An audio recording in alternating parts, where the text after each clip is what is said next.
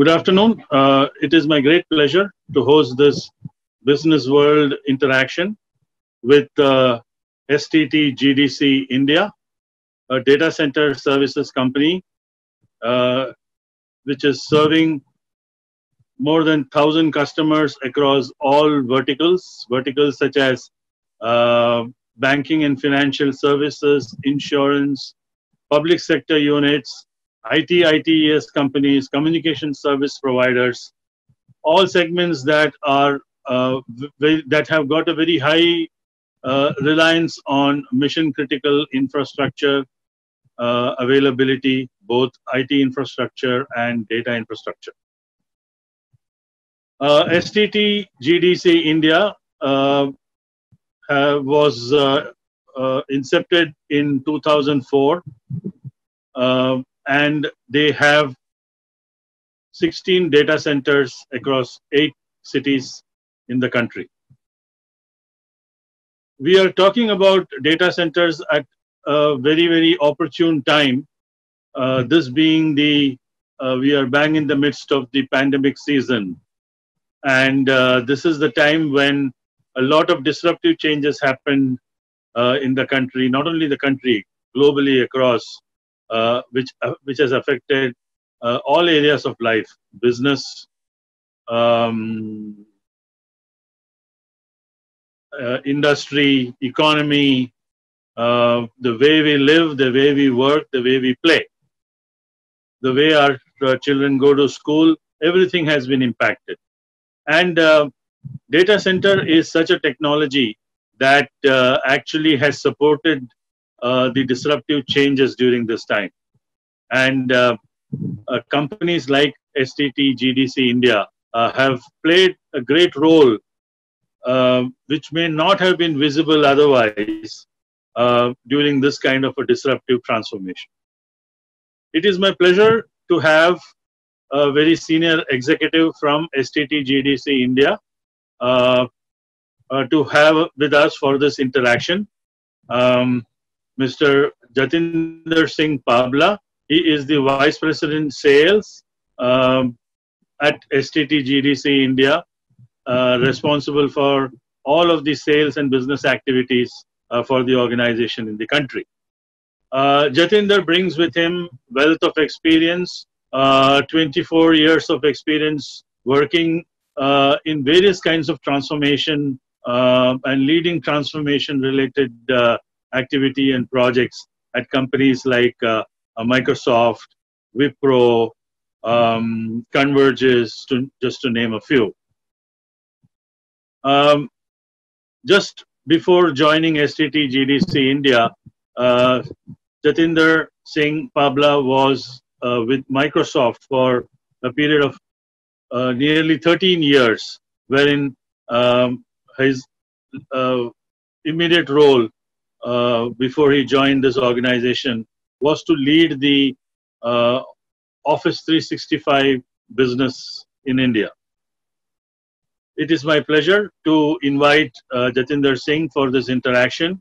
Jatinder, by the way, also writes and contributes a lot of content on LinkedIn on areas like machine learning and analytics, artificial intelligence, hybrid cloud, and various other leading edge digital technology topics, which means that he is at home with these topics.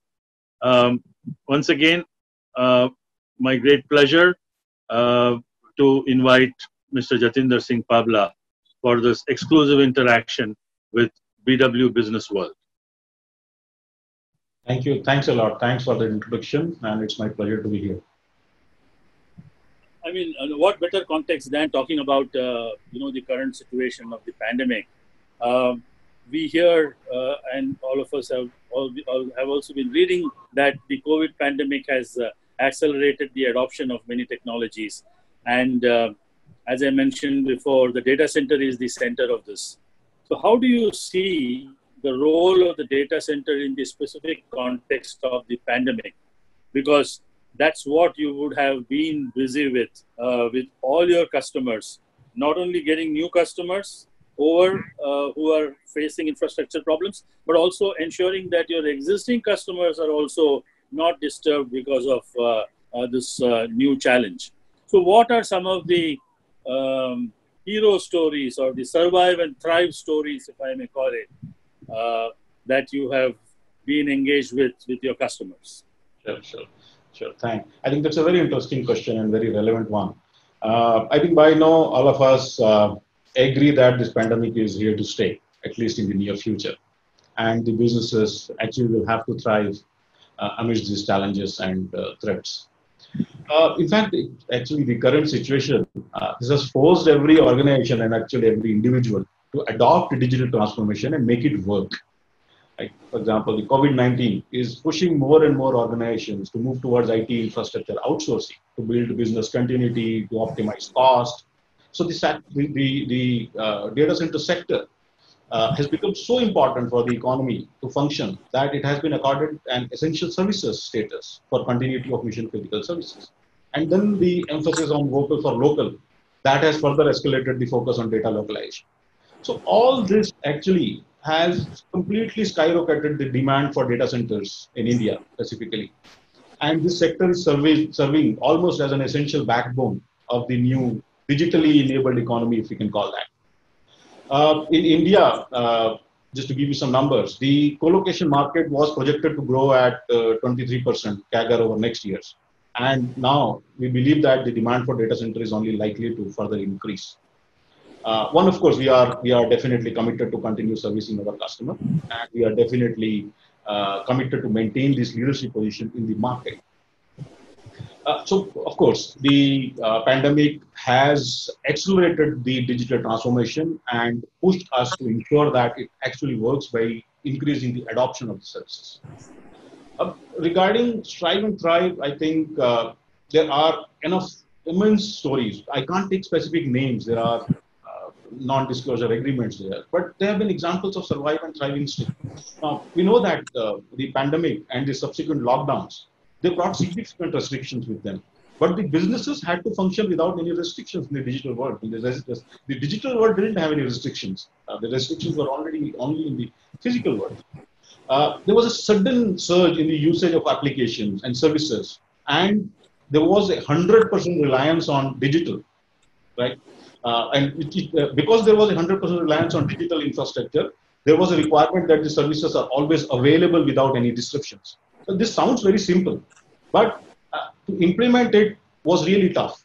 Organizations, including our vendors, including our partners, customers, us, we had to significantly ramp up on our infrastructure and processes and work consistently to meet increased demands and reliability requirements. Now, meeting these increased demand, reliability requirements in a lockdown world with restrictions were not easy, but people made it happen. So the employees, our vendors' employees, our customers' employees, all of them work beyond their normal duties to ensure that the lights are always on and the business is always functional. I think that's an amazing survive and thrive story. So it's not a single example. Every day we see examples of striving and thriving, and it all reflects on the fact that there has been no disruption because of COVID in the digital world, in the businesses. True. Yeah, I mean, it has to be because, at least as a consumer of, available information, external information, we haven't read about any, Indian bank, with service unavailability during this time. And on the contrary, the use of online payment has only increased during this time because of so many people buying stuff online, even groceries. As well as we haven't heard even companies in the ITES sector, suffering because of, inability to, for their IT infrastructure and communications infrastructure to meet up with demand. So definitely. All I can say is that it takes immense amount of work at the back end to keep this running and make sure that the lights are always on. So those are the hero stories, which obviously will never come outside with the names, but they will always be the heroes. Right. So what is the kind of spread that you have within the country for your infrastructure? Yeah. So we are present in 8 cities, 16 data centers. So So that means if a customer wants to choose a co-location data center, we will probably be in a city which is nearest to them.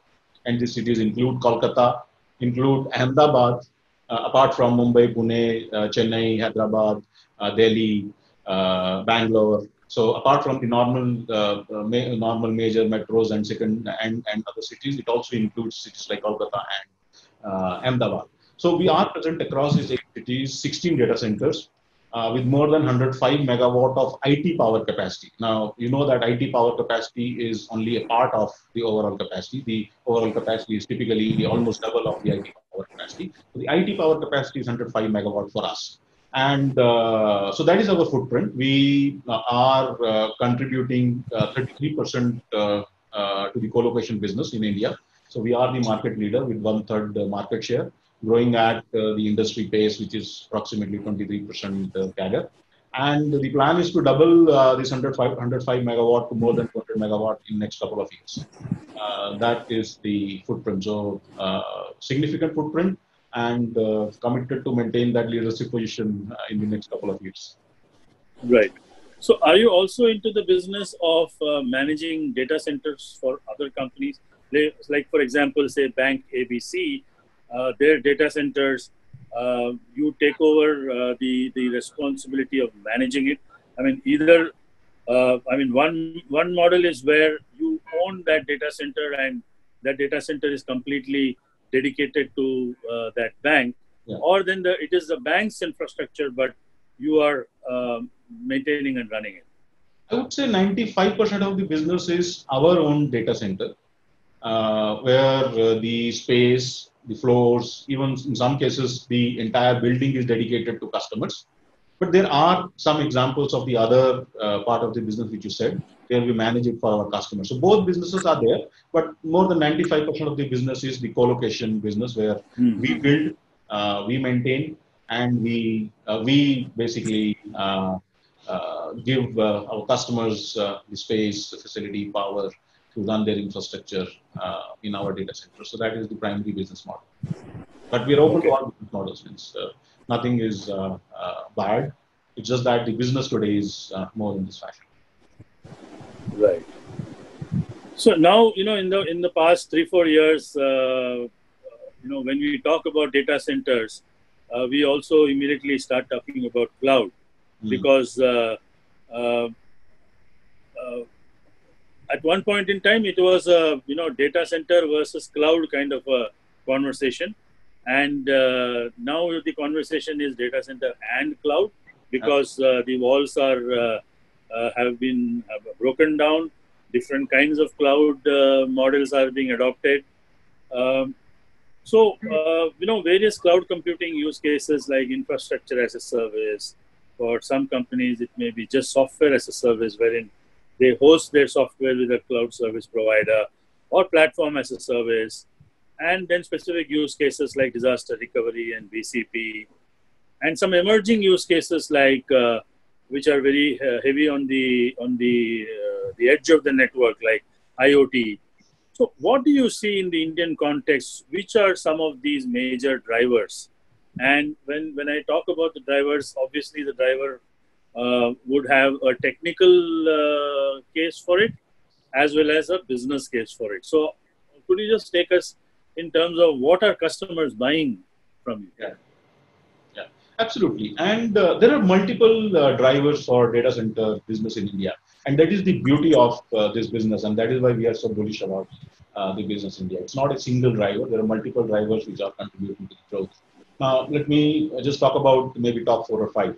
Now, first, cloud is a definite driver for even the co-location service in India, and also the data center service. The cloud itself is growing at 33% CAGR in India, which is driving hyperscaler growth.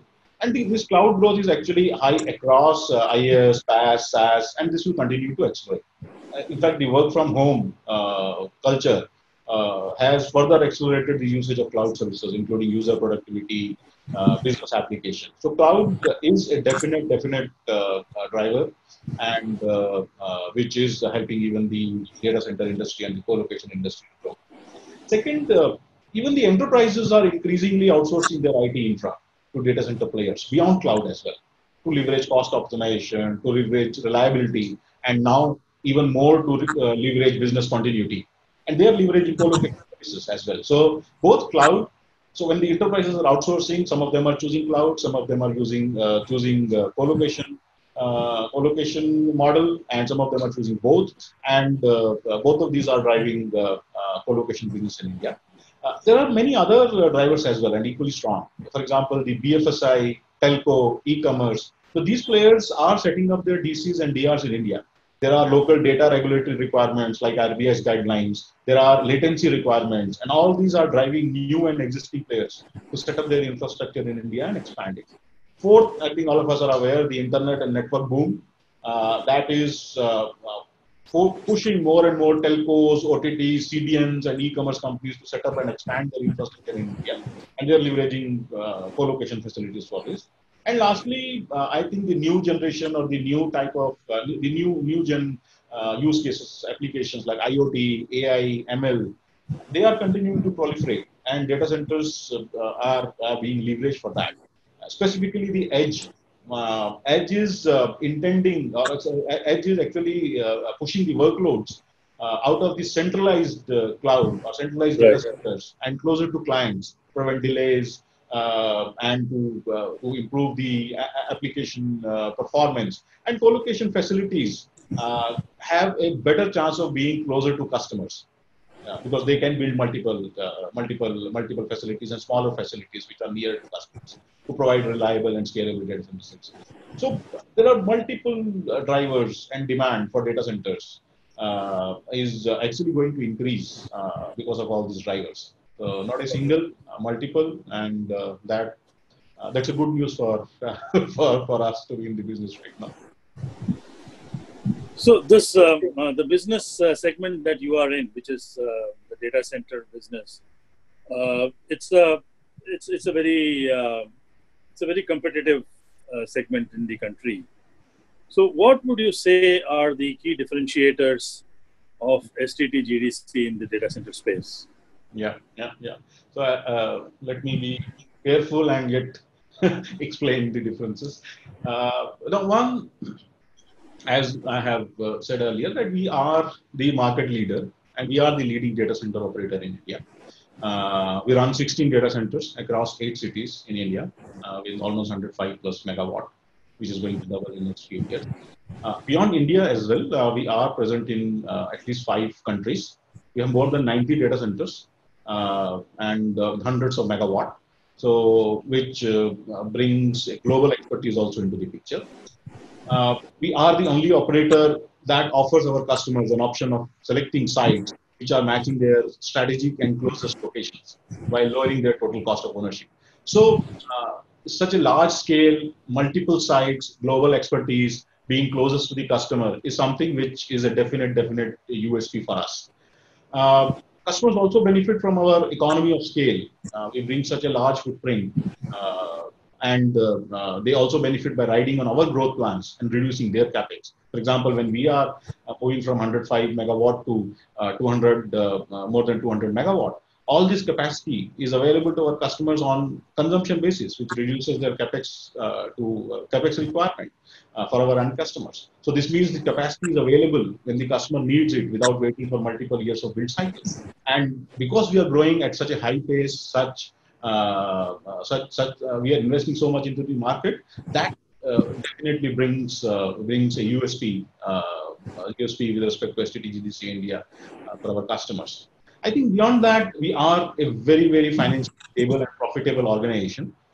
It is very important for a co-location service provider to be financially strong, because only then it will be able to pay their own AEMs and it will be able to guarantee service levels and it will be able to safeguard customers' interest. So we take pride in saying that we are a very financially stable and profitable organization.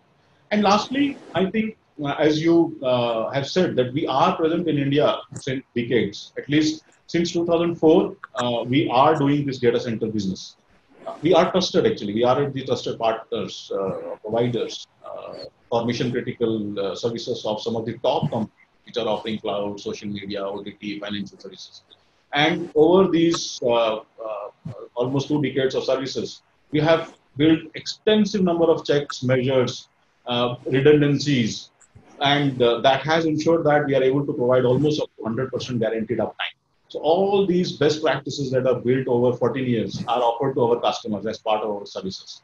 So all these things, if I have to just summarize, the scale, being financially stable, profitable organization, decades of services experience, which is reflecting in our design and operational experiences, and a very, very high growth plan, which can help our customers reduce their capex requirement. I think that is our USP, which we demand.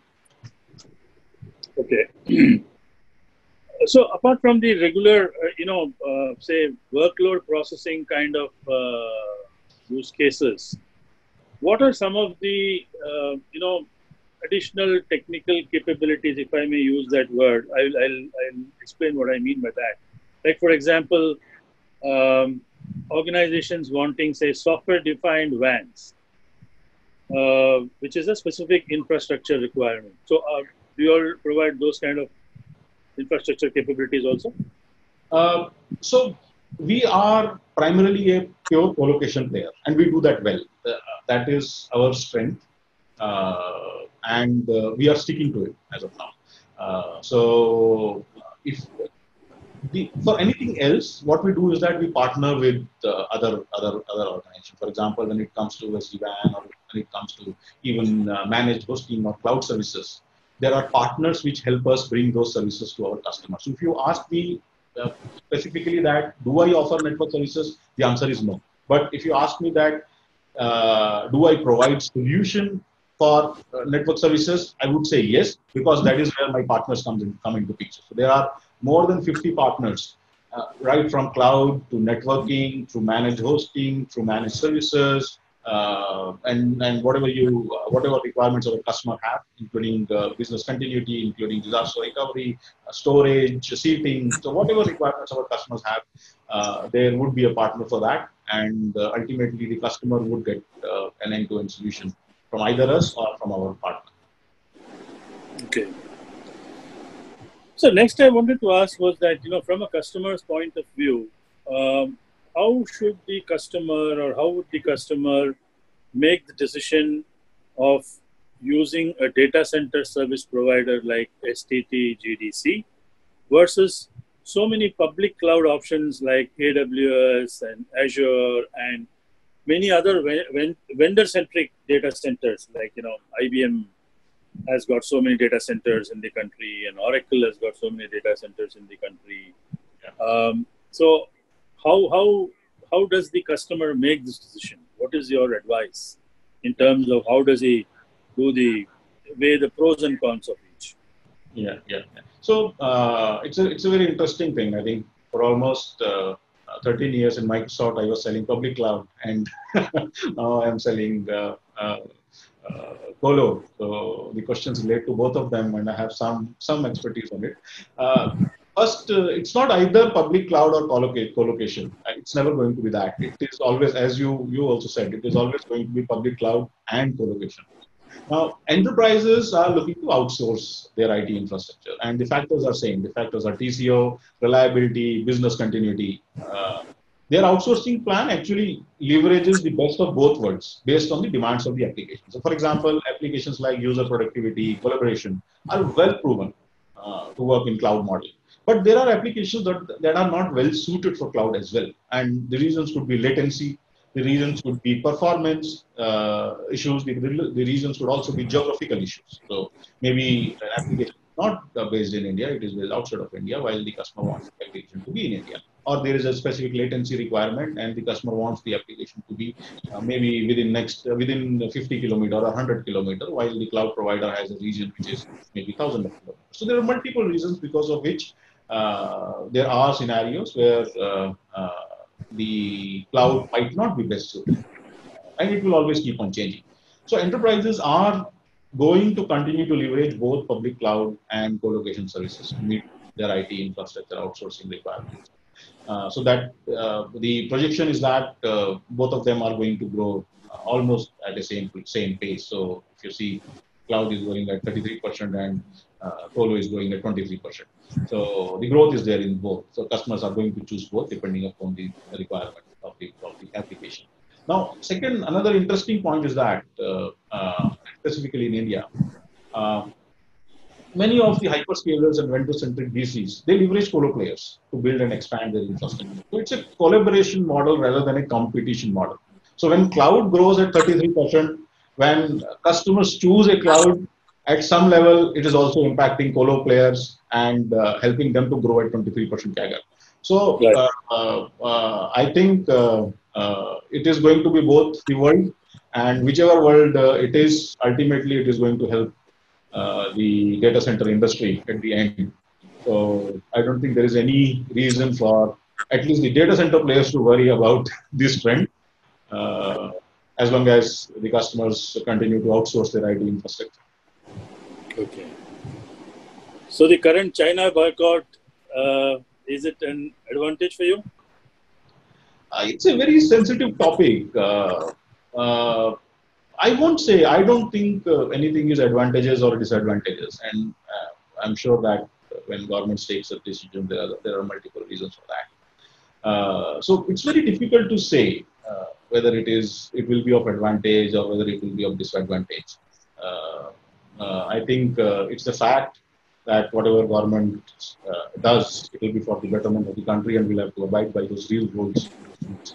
So when it comes to business, I don't think we can take a side whether the decisions are good or bad. Right. We have to say that the government has taken the right decision and continue to comply to that. Okay. So any final specific messages that you would like to give out? So obviously this won't appear as a question. Yeah, but, yeah. Yeah. Absolutely. Absolutely. No, I think the only message which I would want to give up is that this is probably the most interesting time to be in this industry. One, there is demand. There is demand from cloud world. There is demand from colo world. There is growth in the industry.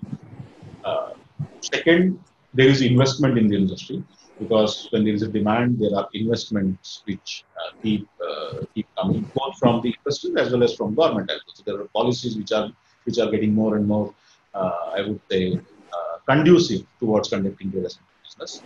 And the forecast for this industry is very strong, with or without COVID, even with the unfortunate situation of COVID. The forecast for this industry is still strong for the next 4 to 5 years, and the industry will continue to grow at 24 to 25%.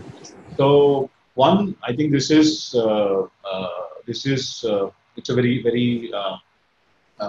very strong phase of data center growth in India. And second is that with all this current pandemic situation, I think it's very clear that the data center industry the is one of the essential services industry in this country, and it is the backbone of the digital infrastructure. So apart from the business side, it is also a moment and a matter of pride for us that we are keeping the lights on for the businesses, and we are ensuring that people continue to work 24/7 and as per their requirement, and all the transactions happen. People remain entertained in their home and with the 100% uptime. So I think both from the business side as well as from the relevance side, I think the data center industry is in the right spot right now. Thank you. It was a pleasure speaking with you, Jatinder. Sure. Thank you. Thank you. Thanks a lot.